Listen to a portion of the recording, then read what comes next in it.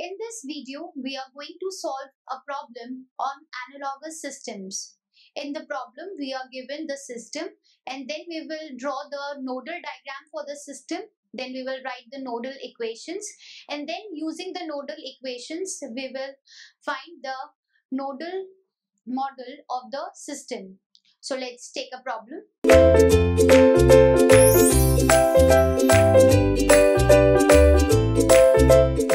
So our problem is we have to determine the mathematical model equations for a mechanical system, and this system is given to us. This is the rigid surface through which the springs K1, K2 and K3 are connected. Then we have the springs in between M3 and M2, which is K23, and spring between M2 and M1 is K1, 2. We have the three dampers B1, B2 and B3, and three mass elements M1, M2 and M3. Then we have three displacements X1, X2, X3, and the external force acting on this system is F. So now we are going to determine the mathematical model. So for mathematical model, first we will draw the nodal diagram of this system. In nodal diagram, we take the three displacements as the three nodes in the system, and first we will draw the reference line, and then all these elements which are connected between the nodes or associated with these displacements, they are connected through the nodes. So let's solve this problem. First we will draw the reference line.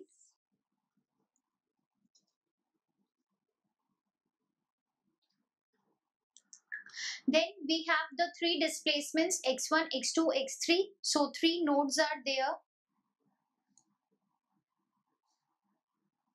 This is X1, X2 and X3.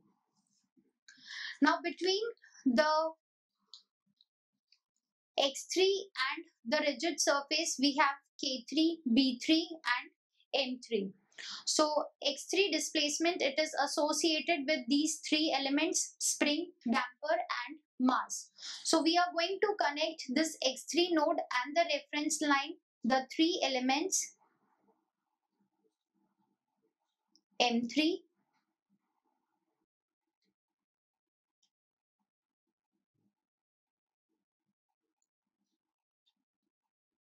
this is M3, this is K3 and this is B3. Now in between X2 and the reference line, we have K2, B2 and M2.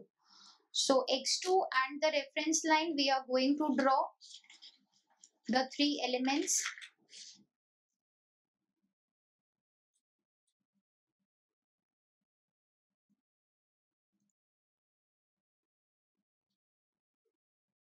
M2, K2 and B2. X1 and the reference line will have M1, this K1, B1 is connected between M2 and X1, so it will not be considered. Only M1 and K1 are connected with the reference line, and this force is also acting on this displacement. So we will have here the external force F,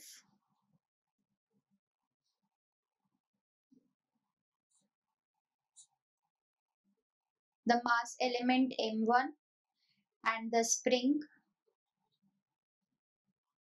K1. Now between these X2 and X1, we have K12 and the B1 damper. So they are connected between the X1 and X2 node.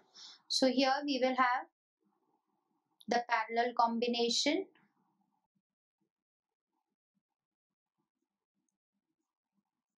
This spring is K12 and damper is B1. Between X2 and X3, we have this K23. So K23 will be connected between these two nodes.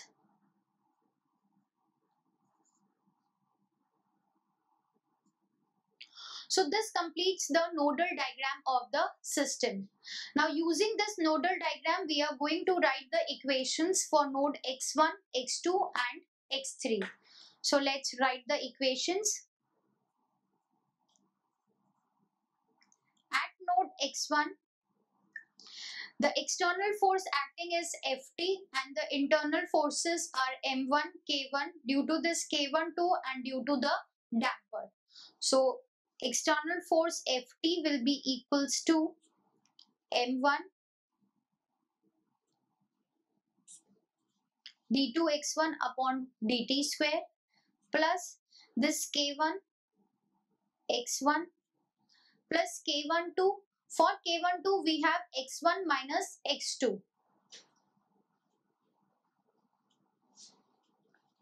And also this damper is connected between these two nodes. So for B1 we will have dx1 upon dt minus dx2 upon dt.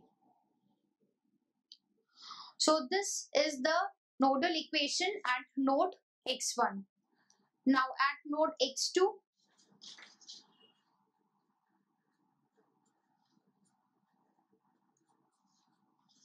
at x2 no external forces acting, only internal forces are there.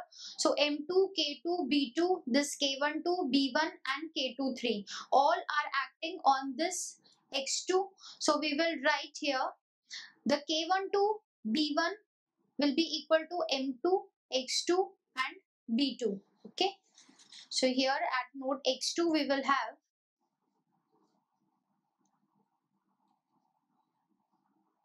k12, this is x2 minus x1.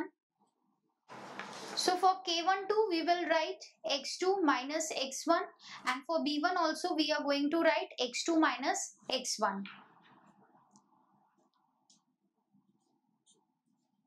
We can write here x2 minus x1. Then plus we have this m2, k2 and b2. So m2 dx2 upon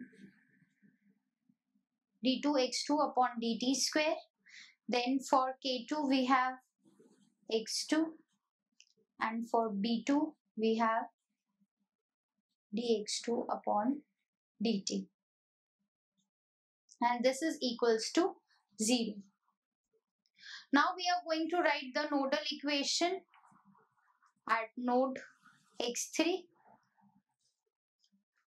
So at node x3 we will have this k23, m3, k3 and b3. So for this k23 we are going to write x3 minus x2.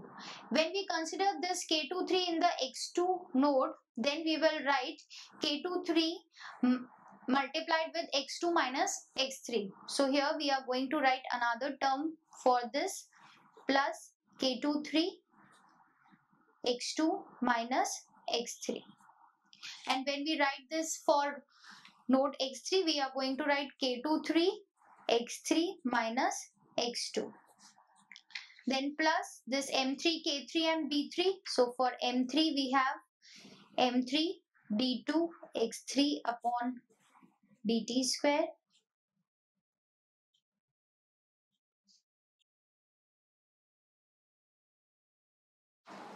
So we have written the nodal equations for all the three nodes. For node x1 we have this first equation. For node x2 we have this second equation, and for node x3 we have this third equation. So the mathematical model of this system is the nodal equations at the three nodes x1, x2 and x3. So in this problem, we have find out the mathematical model of a system whose diagram was given to us. First, we draw the nodal diagram, and then using the nodal diagram, we have written the nodal equations. So I hope that this problem is clear to you. Thank you.